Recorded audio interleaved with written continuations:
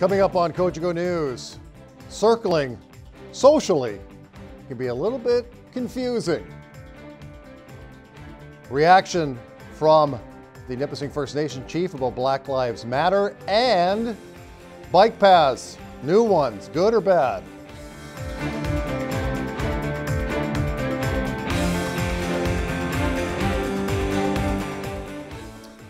Hello again, everybody. Welcome to this Monday edition of Cogeco News. I am Greg Estabrooks. Well, as the province of Ontario inches closer towards a full reopening, more relaxed measures are being implemented almost daily to allow for more social contact. One such measure is the inception of what is being called social circles. Our Clark Heipel catches up with the Chief Medical Officer of Health to try to dissect this new measure amid the pandemic. Well, social circles are groups of people, no more than 10, that can get together and not have to social distance. The reason that they're doing this is really to help out for mental health and well-being, as well as it can provide care for the elderly or child care needs. And the other thing that is an advantage with these social circles are that it could help with contact tracing if somebody does become positive. I could see a few difficulties arising. People, they have to make a list of 10 people that they want to see while not socially distant. How do people keep track of this? Do you recommend people write it down and just keep a list of 10 people? Well, certainly there are guidelines to help people with the social circles, and you can go to our website at www.myhealthunit.ca and there's more information that will be available. But essentially what you want to do is you want to limit the number to no more than 10 people. Start with those that are within your household or those that might visit your household. And if you are under 10 and you want to extend it, you can do so. But in doing so, you want to include that person, but you also want to include their family because they're in contact with them.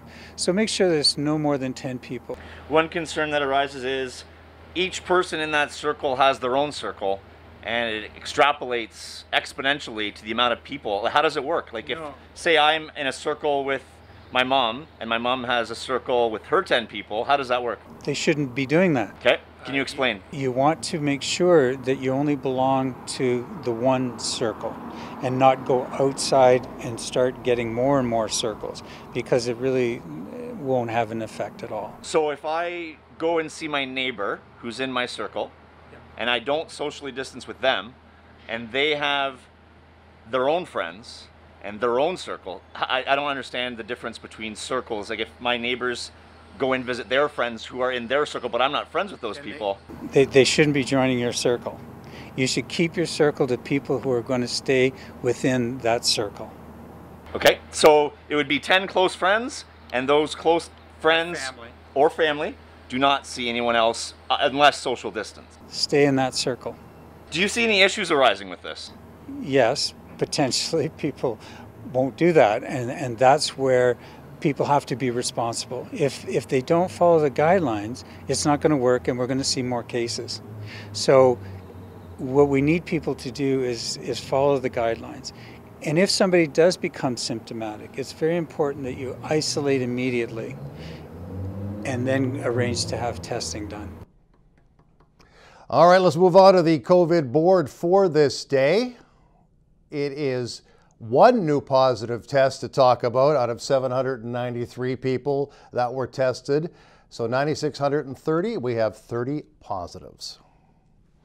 In other news, a well-known North Bay businessman is facing a number of fraud and associated charges. This stems from a fraud complaint that went from the local police to the OPP, and the OPP made the announcement that 57-year-old Renzel Silveri of North Bay has been charged with the following: fraud over $5,000, 7 counts, 2 counts of theft over $5,000, criminal breach of trust contrary to Section 336 of the Criminal Code, and falsification of books and documents contrary to 397 of the Criminal Code. The OPP said they will have more details at a later date. Silveri has an August court date.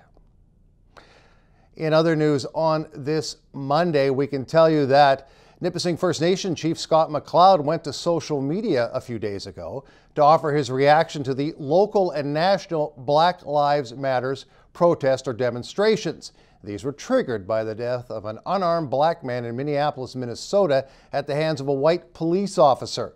While McLeod is happy to see the support by the majority, he says there are many racially motivated crimes in this country involving Indigenous people that need to be paid much greater attention to by all Canadians.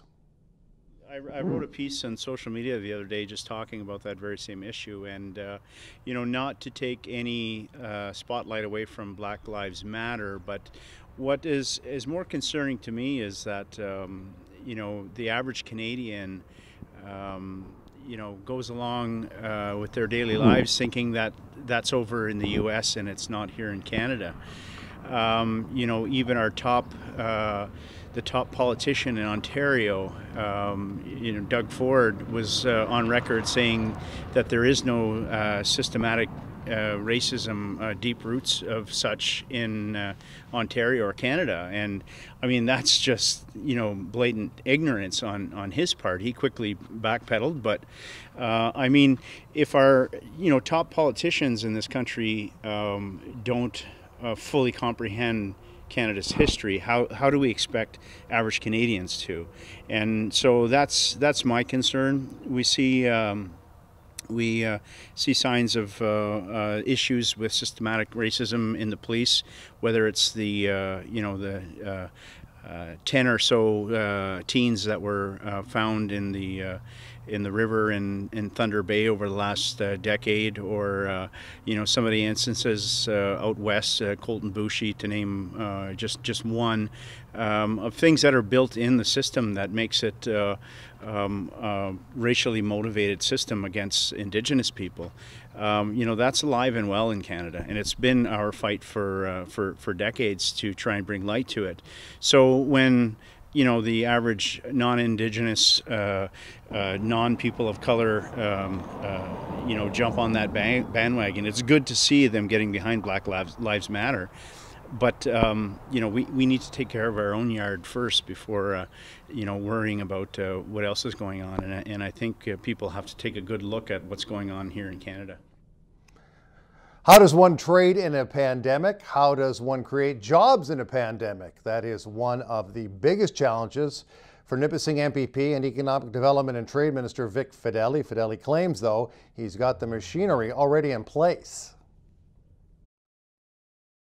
We saw in the last StatsCan numbers that in Ontario we stabilized. We still had a slight dip, but we did gain almost 15,000 manufacturing jobs in the last stats. Now that auto is back working, now that construction's back working, we should see tens upon tens of thousands extra that would be added to the stats for at the end of June. So we're looking forward to the early July stats coming out, and that'll give us a pretty good idea of the recovery phase. Speaking of the recovery phase, Fedeli is known for his unbending optimism. How hard is it for him to rally his cabinet mates and those people in his ridings during these tough times that have lasted for 3 months and maybe lasting a few months more? Well, cabinet's a pretty blunt opportunity to have a real good heart-to-heart. We have what's periods where we can just let it all out. We ask each other what's happening in your region, what's happening in your sector as well, whether it's natural resources or transportation. So it is a good opportunity to learn what's happening. And yes, you know, there are areas that are harder hit. And so we just need to continue to talk about the things that we can do to help the families, but always keeping the health and safety and the well-being of the families top of mind. Yes, regions would like to open, but you know, we're still not out of the woods yet, and we still ask everybody to follow the social distancing guidelines and make sure that all the pain that we went through for 3 months, that 14.5 million people went through, isn't for naught, and we don't have a recurrence. How about the recurrence of trade, both interprovincial and international? That is his portfolio, and Fedeli knows it's been a 3-month, well, freeze. Well, I've got all my teams in Toronto working on all three at the same time, the three being interprovincial trade, our trade with the U.S., and our international trade. Just this week, we had our very first virtual trade show. It was in the biotech field, and it was an exciting opportunity to talk about Ontario's state in the bio sector. We had 35 companies. We have about 300,000 employees in that sector. So this was our first trial. It's a week-long trade show, electronic trade show. So we'll see how that goes, and that may well be how we do our international trade for the next 6 months or more. With the U.S., with NAFTA 2.0 taking place on July 1st, that means we have a whole new set of rules, and we're excited about that opportunity, that we've got a full team working on how we can maximize that. And interprovincial trade, as I've said before, just the Tuesday before COVID struck, or the Tuesday after COVID struck, I was scheduled to have dinner with one of the premiers in another province to ratify some of our interprovincial deals. We were that close, so we're reactivating that again as well. So we've got all three those irons in the fire. Nipissing-Temiskaming MP Anthony Rota was supportive, although not in attendance, for the Black Lives Matter demonstrations in North Bay that took place the weekend of June 6th and 7th. Rota says he's also concerned about the recent arrest of an Indigenous chief by the RCMP. Rota talks about both of those cultural issues. Last week, Prime Minister Trudeau talked about his concerns about the RCMP arrest and takedown of First Nation chief Alan Adam. Here's Rota's take. Well, I mean, I've seen the tape, what was played on the news, and it's certainly disturbing, and I think it requires an investigation, if not an inquiry. The Nipissing-Temiskaming MP was not at either Black Lives Matter demonstrations last weekend, but he did tell organizers he would be unable to attend. Nevertheless, he says he believes in what they are fighting for. The demonstration was amazing, and that shows that there is an interest in North Bay, and we want to see justice here. And racism does exist. No matter what you look at, racism exists right across the country, and it's up to us as individuals to call it out when it happens. Now, politicians can't legislate tolerance, but what do they do in the fight against racist beliefs and activities? Well, it starts with demonstrations like what happened here in North Bay and across the country. And it has to keep going. What has to happen is you bring it forward and you keep reminding people what's right and what's wrong. Because sometimes some people who are bigots or are racist don't even realize it. They don't realize they're hurting someone. Some of them are just outright ignorant and do it. But what it is when it does occur, bring it up. Make sure that we're aware of it and that we're putting an end to it. There's been an easing somewhat of travel restrictions about seeing loved ones that have been basically held captive in one way or another in foreign countries. That has been loosened somewhat. Yeah, family reunification is something that this new legislation takes care of. What it does is it allows families who have foreign nationals, so if they're Canadian but they're working somewhere else, to come back to Canada, have your parents, children or spouse come back, and so that you can be together. Now granted, once you do come back from another country, you still have that 14-day quarantine that you have to go through. Finally, I want to ask you this question. There's been a lot of economic stimulus from the federal government to Canadians. The COVID crisis is still a crisis, although it has diminished, especially in some sectors of the country. Will the government be changing it? Well, all the help that has been put forward to help people with COVID has an expiry date, and most of it is petering out in the next month or two. So it's going to be interesting to see how the economy starts kicking in again, and we'll see what comes from the government as far as picking up again should the economy not come forward the way it's planned to come forward. Breakdown has arrived here on Cogeco News. When we come back, we'll be talking new bike lanes right after this.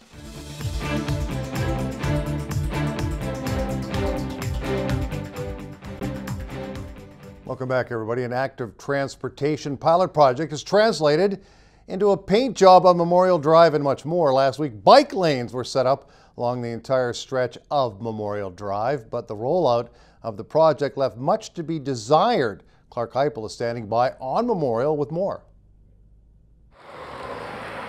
Yes, Greg, the broken white lines appeared on Memorial Drive mid last week on either side of the road. There is no signage to indicate what these are for. However, Councillor Marcus Tignelli took the lead on this, and he posted on social media accounts explaining that they are indeed bike lanes.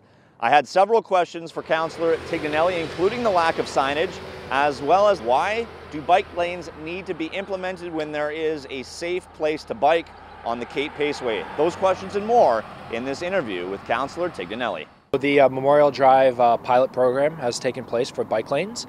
So this is for active transportation, which is for commuters, those looking to get from point A to point B.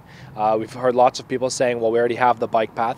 The Cape Paceway is not a bike path only. It's not for commuting purposes. It's a multi-use rec trail.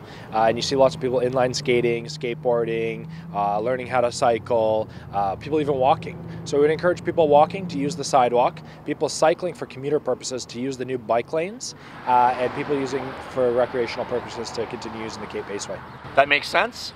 That being said, there seems to be a lack of signage. Yep. And people that don't have Facebook don't know what's going on. So how are we going to move forward with educating the public? Yeah, so the reason that the painting was done first is because we included the line painting in the citywide tender for line painting, so it was the same company that did it all. So they come to town for 2 days, do all of our lines. But the signage, and every 75 meters there will be cyclist logos painted as per the provincial guidelines on cycling lanes. So we're going to adhere to all those standards. When can we expect to see that? That's supposed to take place this week or next week. Now, one other comment I've been hearing from people is, why not do it on McIntyre? Why not do it on McEwen, Airport Road, where there's busy and high-speed traffic? Will that be coming? Yeah, so we are going to be expanding about 20 more kilometers of bike lanes coming to North Bay this summer, which is huge news. The reason that the pilot program is taking place in Memorial is, one, the road was wide enough. That's the key detail, and it's actively used by so many people that cars and cyclists will get used to interacting with each other in a high volume area. What's your message to drivers? To drivers is cyclists only need 1.5 meters of space. A lot of vehicles giving me almost too much space and putting other vehicles at risk. So yeah, and you know, to watch your blind spots. And to continue along concerning the biking tips while utilizing bike lanes, it's my personal message to cyclists out there to please stay on the side of the road with the flow of traffic in your direction. So if you're heading south on Memorial Drive, use the right-hand side. It is illegal to bike towards traffic. Also, personal experience, late last week, I was exiting the drive-through exit on Castles, and a cyclist came on the wrong side of the road on the curb lane right at my nose of my vehicle, narrowly missing running into me. So please bike on the correct side of the road when cycling and follow all safety procedures, including helmet, gloves, and reflectors. And you're supposed to have a bell as well. Let's ring the bell back at the news desk. Back to Greg Estabrooks. All right, I'm surprised you didn't say something else, but anyway, Clark Heipel will have the weather and much more right after this.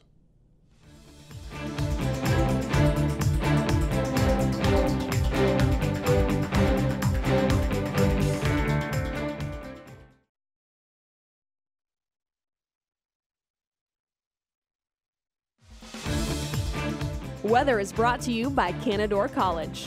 Great things happen here.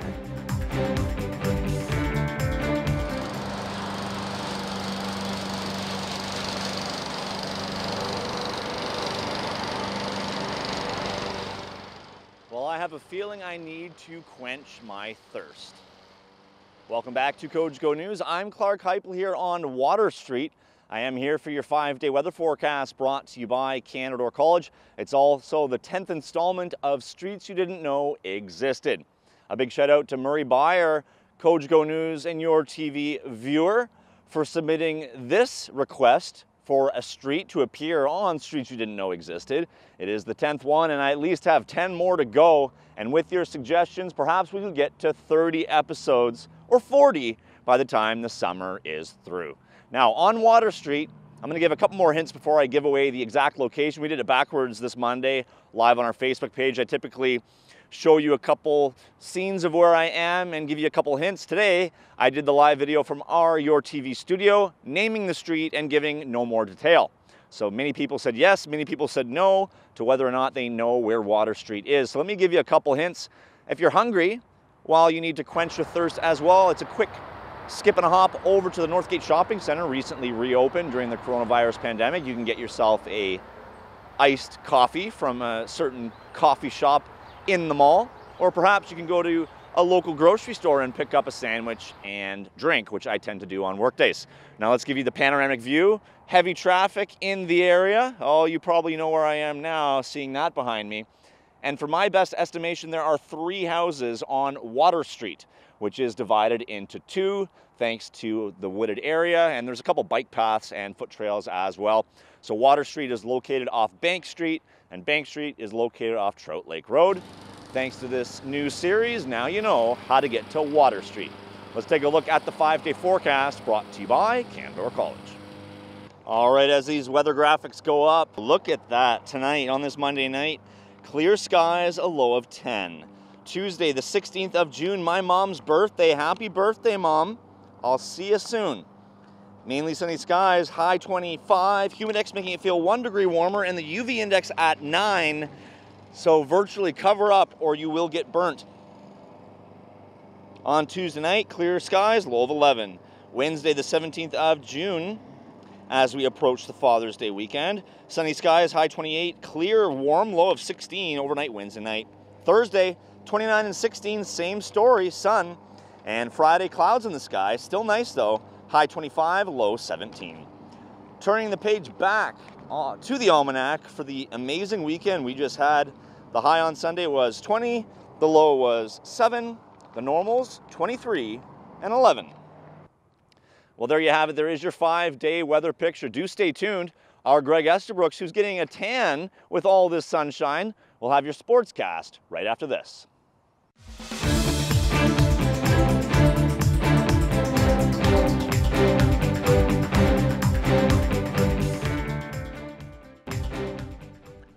Welcome back, everybody. Although OUA athletics on ice literally till January, Nipissing Lakers ringette team and Nipissing Lakers athletics proud to announce that Stephen Hamilton has been named as the team's new ringette coach, taking over the program as it moves forward. He's been involved in the sport for 33 years in a variety of capacities.